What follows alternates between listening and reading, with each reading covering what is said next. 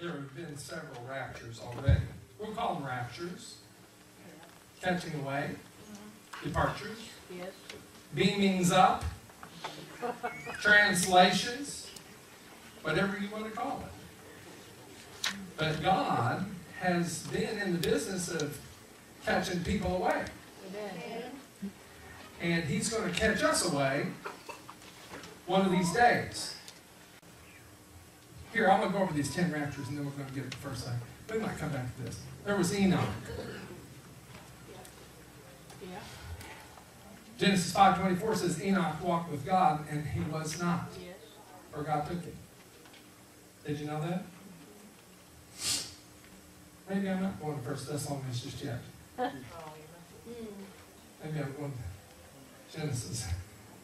Who has this passage, Genesis? Genesis 5:24.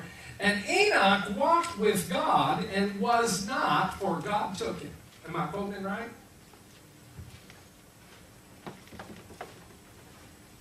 And Enoch walked with God and was not, for God took him. That's right. The first catching away that we have recorded in Scripture is Enoch. Amen.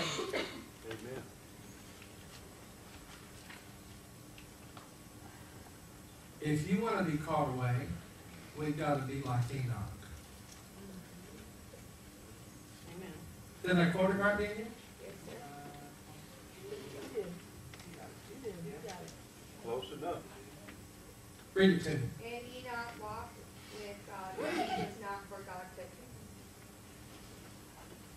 You better be walking with God.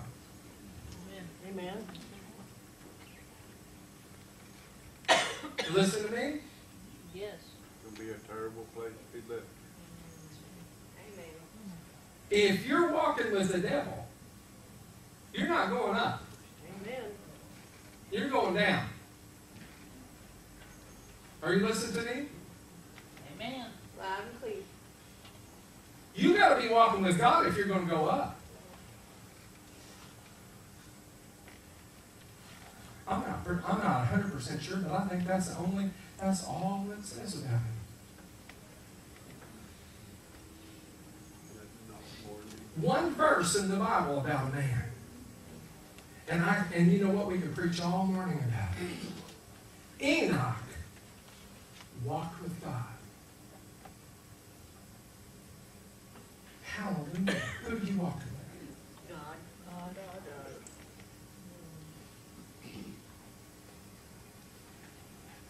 You ever walk with somebody else? Amen.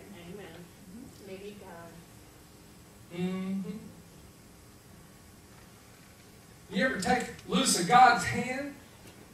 Grab a hold of the enemies? Amen. Amen. Walk with the enemy over to that computer. Put something on there that you shouldn't have on there. Amen. Yes. Walk with the enemy over to the bar.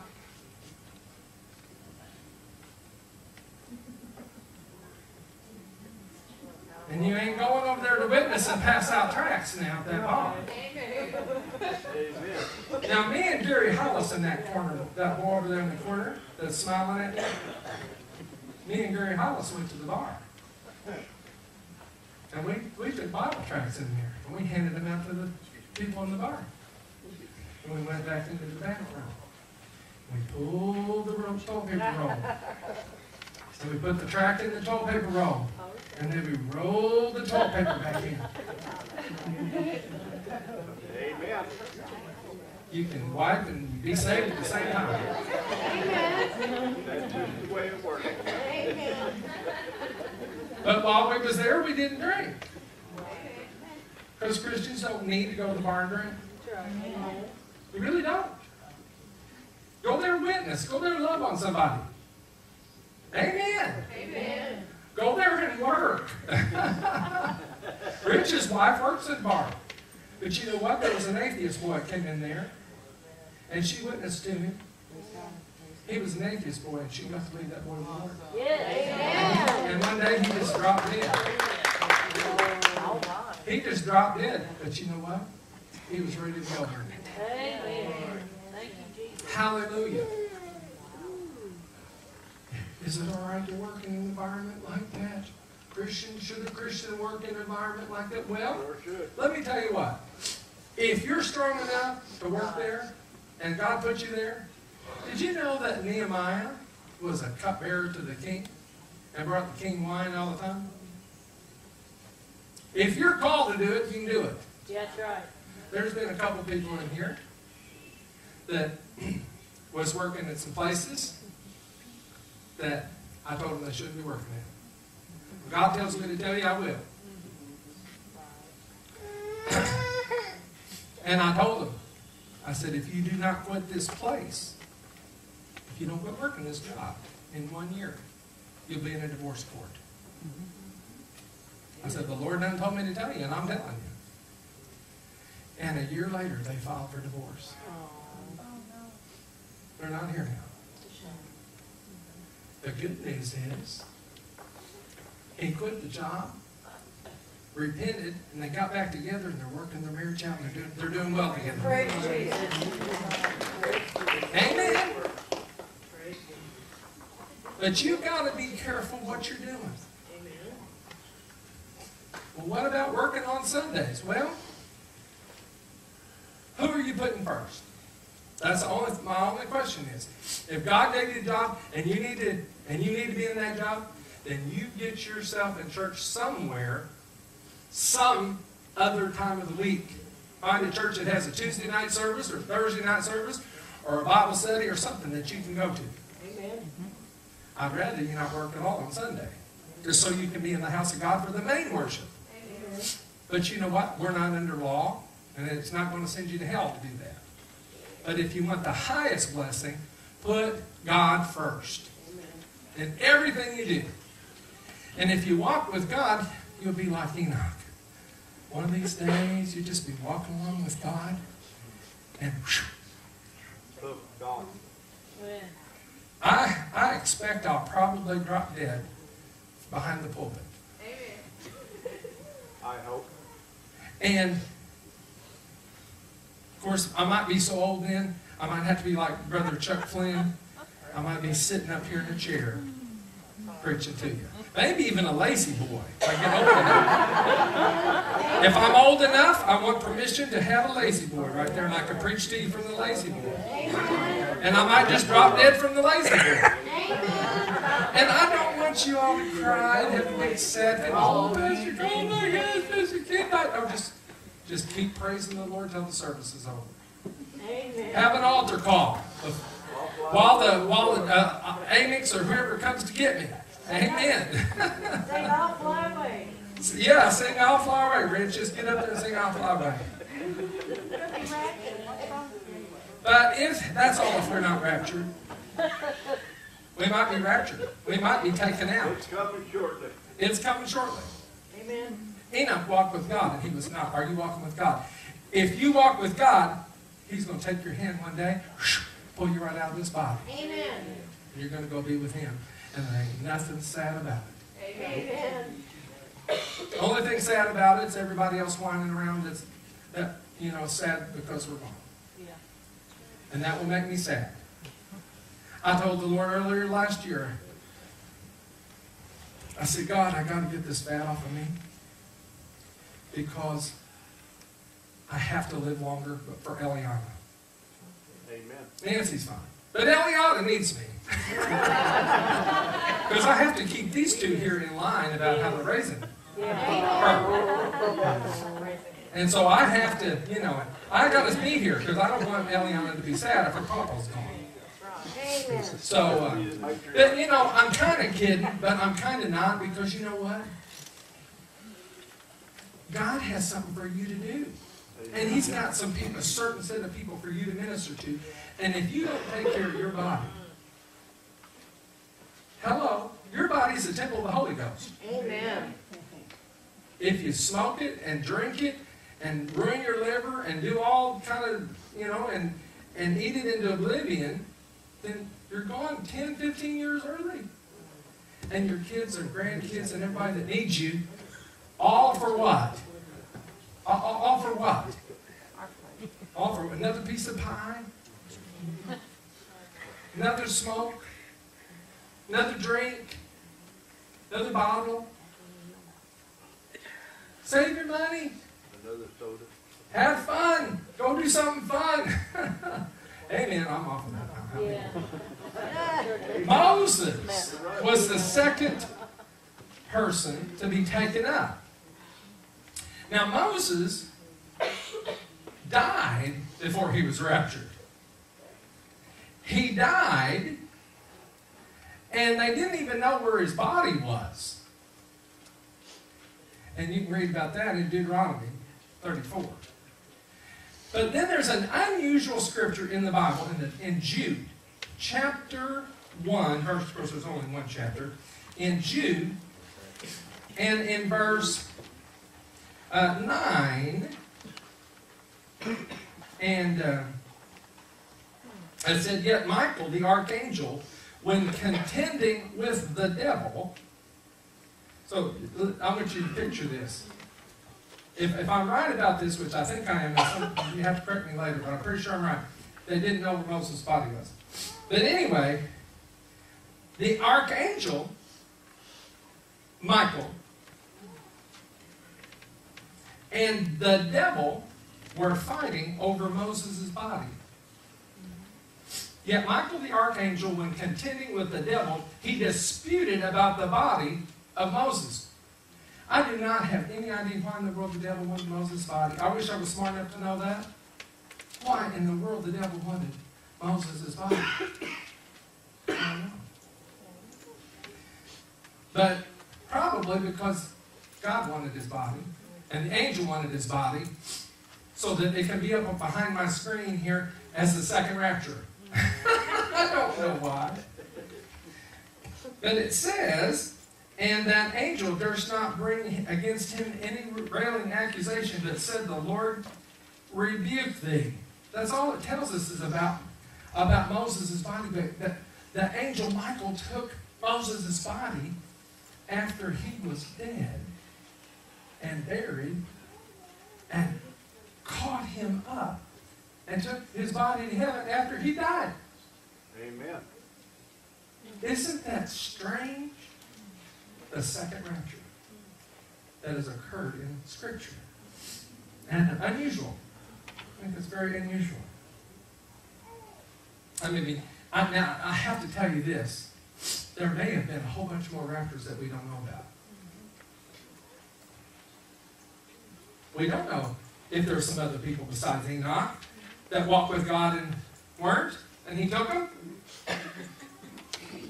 The Bible don't record everything that ever happened. The Bible says if the things that Jesus himself did were recorded, all the books wouldn't be able to contain it anyway. Because you know Jesus was here from the beginning. He was here with the Father. Yes. In Genesis 1, verse 26. And God the Father talked about making mankind. He said, "Let us make man in our image and in our likeness." So Jesus was here all along. So did you know that Jesus participated in the creation of the earth? Sure did. John chapter 1. In the beginning was the Word. Verse 1. And the Word was with God. And the Word was God. So Jesus was God. Without him was not anything made that was made, and all things were made by him. Verse 2. Amen. Jesus is a part of all creations. Jesus was a part of it all. Hallelujah. And Jesus has got some things to create in your life if you'll let him. Amen. Hallelujah. He has some things to create in your life if you'll let him. So Moses was the second rapture. I decided when I taught on this subject, because I'm not an expert on end times, that I will teach you the things I know. And obviously, and the things I don't know, I'm just going to skim right over and smile real big so you think I know. Because if I don't know, I'm not going to tell. I don't know. If I don't know, I don't know. And hundreds and thousands of scholars have argued these topics for many, many years. And all the details we don't know. But there's a few things are 100,000% sure. And that's the direct things that Jesus said. Amen. He said, I'm going to prepare a place for you, and I'm coming to receive you unto myself. And in fact, while we're on the topic, let's just go to Acts chapter 1. No, let me be patient. Help me, Jesus. Help me be patient. We'll get to Acts chapter 1 in a minute. But it's sure that Jesus is coming back. Amen. It is for sure. And if the people, you know, there's hordes of people that don't believe Jesus is really coming back. Oh, that's all symbol, blah, blah, blah, blah, blah. Jesus did not say he was symbolically coming back. Amen. True. He said, I am coming back. Yes, he did. Amen. As lightning going from the east to the west, so shall the coming of the Son of Man be. Yes. It's going to happen. And lightning is pretty quick when it happens, too. So then there was Elijah, our third rapture. 2 Kings 2:11. And let's see if I can. Somebody find it for me. No, I got it. I'm there. 2 Kings 2:11. Let's see what it says.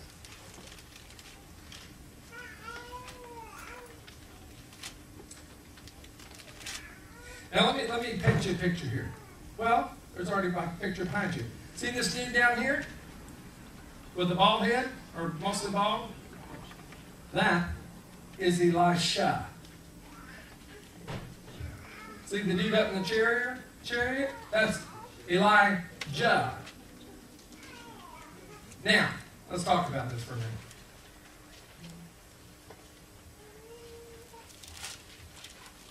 Elisha served Elijah. Yes. He was his assistant pastor. He was his helper. The Bible says he washed Elijah's hands. He served him. He carried his coat, his cloak, his mantle. He just walked around and helped him. Did you know ministers need help? Amen. And if you don't believe it, I'll give you my job for about 1 month. And you'll find out real fast that you need help. Oh, yeah. Amen. So,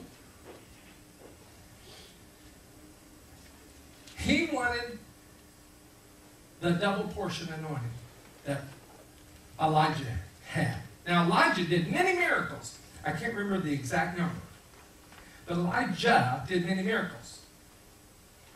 You know, the axe head floated, and you know, the fire came down from heaven and sucked up all the water, and then, you know, when with the prophets of Baal, and remember the whole story, all kinds of stories. With the dead boy was raised from the dead, or, you know, was healed from the widow of Zarephath. Well, Elijah told Elisha refused to leave Elijah. Elijah said, I'm going to die. Elijah said, I'm going to die. And he said, you just go on now because I'm going to die. And he's going about your business, and I'm going to go over here and I'm going to die. And Elisha said, as the Lord liveth, and as my soul liveth, I will not leave you. Amen. Now that's the kind of church members I want. Amen. Amen. And some of you have been here for 20 years. Thank you so much. As the Lord lives and as my soul lives, I will not leave you. Amen. Now, I'll tell you a little secret about ministers. Some of you may not know this. Ministers are people. They birth. I'm not going to go into all the other details. They eat. They get angry. They get their feelings hurt. They get sensitive. Oh, yeah. All that. No, not me, but others. Others do. Right. I'm going to bet you money that Elijah ticked Elisha off on many occasions. I remember when Jerry used to work for us. And I would just irritate the whole fire out of her. And Bethany, too, when she worked with us. Because I'm a neat freak and I want everything a certain way. And da-da-da-da. And I'd go back in that storage room. And Vicki knows this because I made Vicki mad several times. And Gary knows it, too. Because, you know, but I want everything. And then if it's too much clutter, I just go and start throwing everything away. Have no problem getting workers here. I'm telling you. But they knew my heart, and I'm good at apologizing. I apologize a lot. I can say, I'm sorry, just come right. Oh, you know, Fonzie had a little trouble with that. Remember Fonzie? Fonzie. I was rude. I was rude. Couldn't say wrong. It just comes right off my lips. I'm wrong. See how easy that was? Yeah. Now, some of you husbands need to learn how to know it. To say I'm wrong. Some of you wives need to learn that to know it. To say I'm wrong. Hello? Come on. So anyhow, Elijah. Oh my gosh. Let me stay till 2. Elijah said, I tell you what, because Elijah wasn't going to leave him, he said, as the Lord lives, as my soul lives, I ain't going to leave you. And so Elijah said, I'll tell you what the deal is. You come with me. And if you see my mantle, then God will give you a double portion. Amen. Now, I don't know if Elijah knew that he was going to be carried away in the chariot. Did you know if he did? I don't know if he did. But he was. Let's read it before 2:11. And it came to pass, as they still went on, do you see the word they? Because guess who hadn't left him? Yes. As they still went on and talked,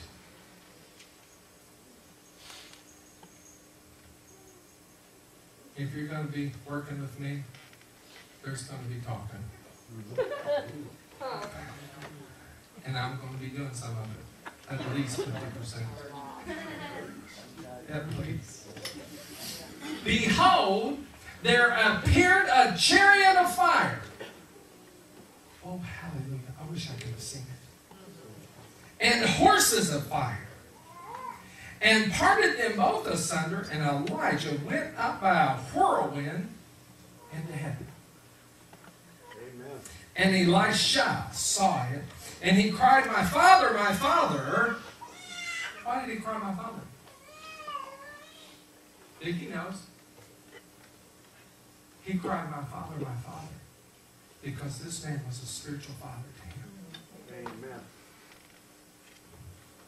He was there for him when it was good times, and he was there for him when it was bad times. And he told him straight. There were some times Elijah told Elijah straight. That ain't the way we do it. Yes, sir. Amen. Those of you that clean this church, no. Amen. Amen. I will tell you, that ain't the way we do it. Hallelujah. And the horsemen thereof, the chariot of Israel, and the horsemen thereof, and he saw him no more, and took hold of his own clothes, and rent them into 2 pieces. And took up the mantle of Elijah that fell from him, and went back and stood by the bank of Jordan. The mantle of Elijah, his cloak, fell on Elisha, and he was granted a double portion anointing. You know why you should serve a minister somewhere? Because you want double what they have. If they're just sowing, but you like their spirit, then ask God for that double portion anointing that they have. Whatever it is, in whatever area it is. Elijah did so many miracles. Elisha, when he died, did twice as many miracles minus one of what Elijah had done. And they put Elisha's bones in a tomb. In a cave is what it says, a cave. And there was a war going on later. And they took the body of a dead soldier and they threw it in on Elisha's bones. And the man came to life and was resurrected and healed. Thus, in his death, he finished exactly double the miracles that Elijah had done. Amen. Hallelujah! So, if something don't happen when you're alive that you didn't claim it, it may happen when you're dead. Amen. The finishing of it may happen later. Well, I didn't claim it my children to serve the Lord, and they're not serving the Lord. Rich's mom had to go to heaven before Rich ever got right with God. And Joanne's prayers kept going and got a hold of Rich after she was already done gone. Glory be to God. And some of your parents and grandparents' prayers are working on you today. Amen. Hallelujah. I want to see it happen while I'm still here. And some of them will. But if I'm short one or two, I'm not going to worry about it. I'm just going to say, thank you, Jesus. It's going to happen when I get to glory. Amen. You know why? Because we claim it in faith. And we don't look at the way things look in the natural. And so, that's the third rapture of 10. And I didn't get to the thief in the night.